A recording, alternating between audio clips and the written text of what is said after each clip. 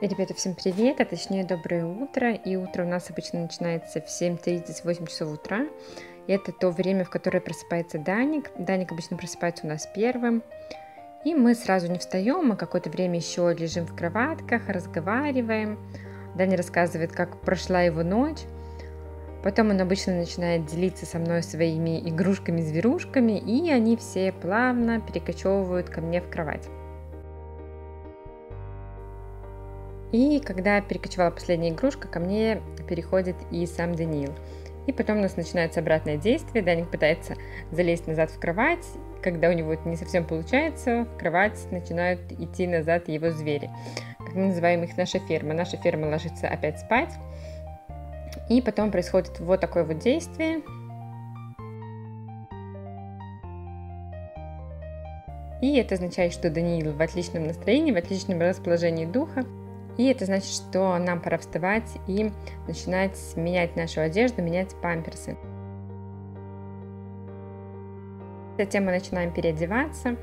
Памперс мы уже поменяли и начинаем снимать нашу маечку, менять и одевать наши штанишки. Переодеваться мы любим не очень сильно, но так как перед нами стояла камера, нам это удалось сделать гораздо быстрее, чем обычно, потому что мы на нашу камеру периодически отвлекались.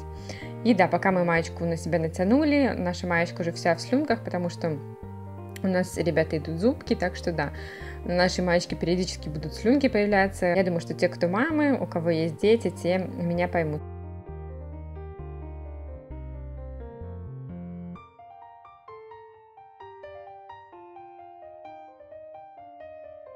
Да, Даник видит себя в камере, от этого просто кайфует и балдеет. И обычно после этого Даник идет на кухню его развлекает кот, он там нас уже ждет, караулит, выписывает ему па, а я в это время возвращаюсь в комнату, очень быстро застилаю наши кровати и обязательно открываю окно, оставляю комнату проветриваться и быстренько иду в ванну. В ванной ничего особенного не происходит.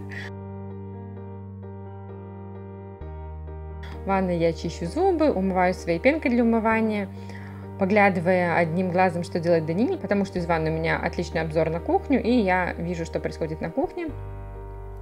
И в это время обычно происходит очень интересное общение между Даниилом и нашим котом, и я им стараюсь в это время не мешать.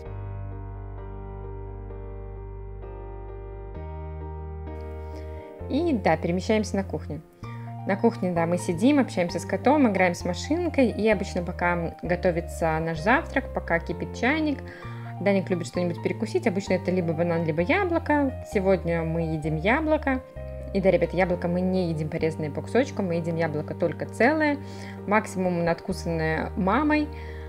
В другом виде мы яблоки не воспринимаем. Пока Даник кушает свое яблоко, попутно разговаривая с котом и играя с машинкой, достаю все, что нам понадобится для завтрака. Обычно это молоко, кофе, хлопья и Данина каша. И да, достаю еще фруктовое пюре, которое обычно добавляю Данику в кашу.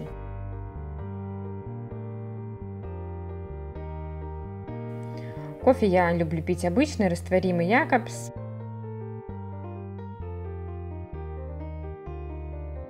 И когда наконец-таки чайник закипел, я ставлю остывать Данику воду на кашу, делаю свой кофе.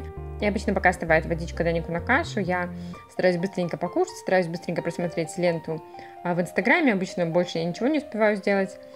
И да, Даник все это время играет, кушает и наблюдает за мамой, наблюдает за камерой и за нашим котом.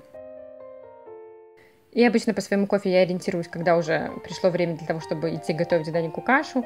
По пути Даник обязательно угощает меня яблоком, получает огромнейшее удовольствие от того, что я его надкусываю. Получает огромную бусяку в лоб. И да, сейчас время готовить Данику еду. Мы едим обычная молочная и безмолочная каша, в которой я обычно добавляю немного фруктового пюре. Сейчас мы едим кашу с манго. Кушаем мы обычно, слава богу, с большими аппетитами. За 5-10 минут мы съедаем нашу большую тарелку каши и плавно перемещаемся в зал. В зале мы обычно наводим порядки. Особо мы не увлекаемся никакими игрушками, мы просто любим все перетаскивать с места на место. Иногда мы можем построить какую-то пирамидку, иногда можем погонять машинку, но обычно после завтрака мы играем не очень долго и как-то не особо нас интересуют наши игры, поэтому да. Можем обратиться немного к книге, но к ней мы вернемся немножко попозже. Можем поскладывать фигурки в машину. И обычно все это действие длится минут 30, максимум 40.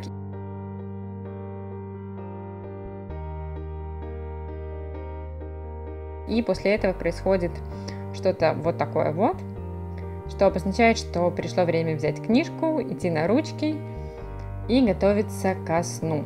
Возвращаемся за нашей книжкой, берем нашу книжку любимую, где Даник обычно мне показывает картинки, то есть он не любит, когда я читаю книгу, он любит мне показывать, что нарисовано на картинке, я должна сказать, что это, какого это цвета, что это башмачок, черненький, что это у дяди. Тогда мы перелистываем следующую страничку, и вот это нам гораздо интереснее, чем слушание книги. И обычно, когда Даник уже сам закрывает книгу, это означает, что все, мы готовы ко сну, и что мы сейчас будем сладко-сладко спать.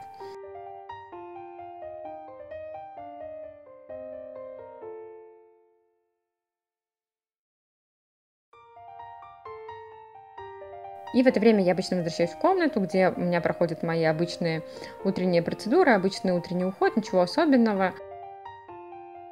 Начинаю с тоника, далее смазываю кожу вокруг глаз, кожу век маслом авокадо, это у меня пока самое любимое мое средство.